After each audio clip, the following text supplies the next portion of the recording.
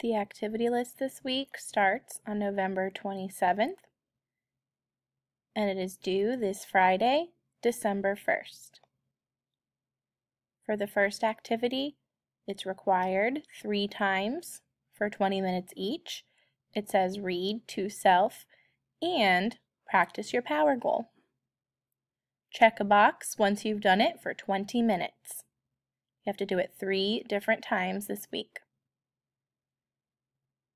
For work on writing this week, the first thing says, required 15 minutes.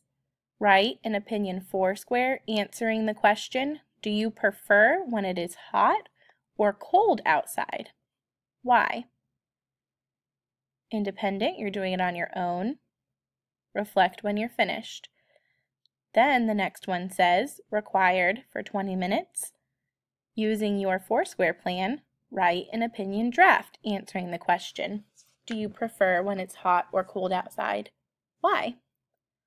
Don't forget an opening sentence, transition words, and a conclusion. This is independent, on your own, reflect when you're finished. For read to someone this week, you first need to find a buddy and write their name on the line. It's 20 minutes and required, and it says read, Katie Wu has the flu, on bookshelf. You'll find it in 1R. Then fill out the story map from the resource area.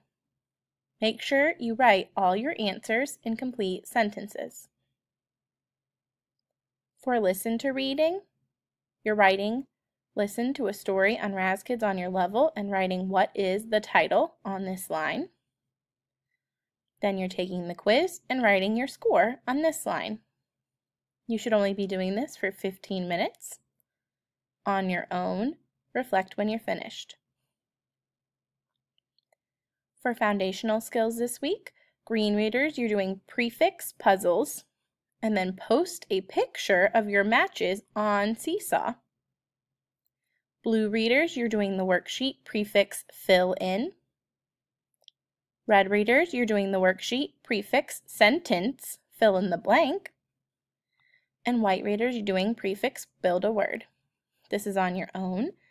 Reflect when you're finished. For social studies this week, it's still required, but you have a choice. You're doing read, why does money matter in the resource area? Or scan the QR code and listen to, why does money matter?